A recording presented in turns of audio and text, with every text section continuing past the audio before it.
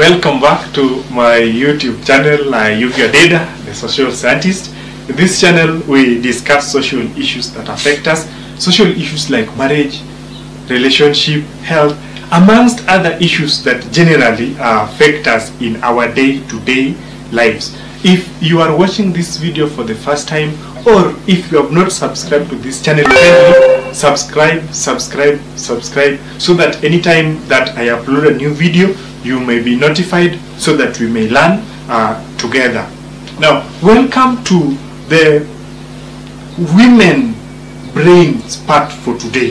In the previous video, I talked about the male brains, and I said that the male brains, as much as all brains are composed of boxes, but the male brain's box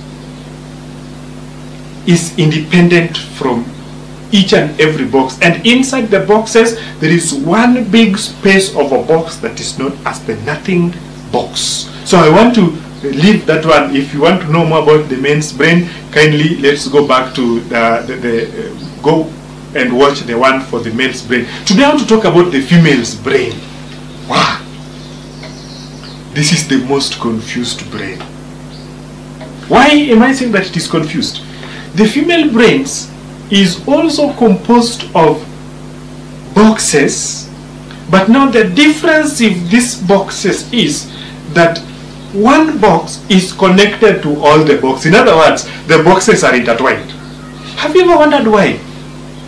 For a female, you make one mistake, and that one mistake is connected to another and another and another and another, and even one that, for those who have been married for a long time, will tell you that even for a mistake you did 10 years ago, will still be here now. Why? It's because this problem is connected to the box of 10 years ago, and they're connected and connected and connected. Take, for example, I want to give an example of maybe a bill that needs to be paid.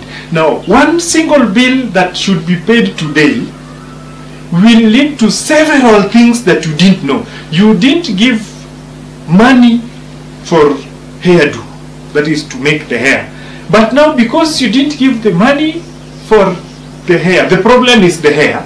In the box of the hair is connected to the problem of the nails, and is connected to the meals of yesterday, which you were supposed to buy the beef and you didn't buy, you came back with the eggs, and is connected to the school fee that is supposed to be paid, and is connected anything related to money that is in line with that line. All of them are connected in that specific brain. Unlike the male's brain, where one problem is in its own box, in this case all the boxes are connected one to another, until if you make one mistake, the mistake will be connected one to another, until you are left wondering which is which.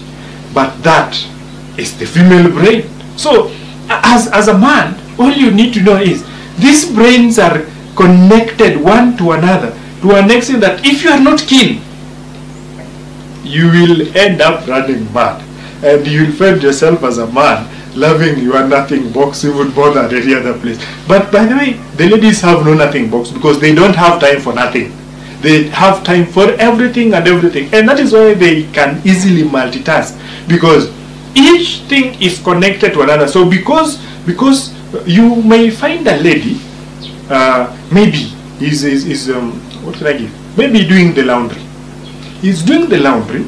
At the same time, there is a radio next to her, and do not forget that there is a favorite TV show that is ongoing. So this lady is doing the clothing, at the same time listening to the radio, and at the same time watching the TV program that is also ongoing, which is unlike a man.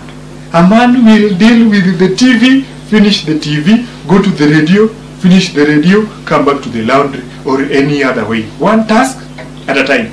But because the females, the boxes are connected one to another, they can easily maneuver with multitasking and do everything at the same time, until you are left wondering, now what more can a woman do? And that is the female brain. Thanks for watching. Until next time, bye bye.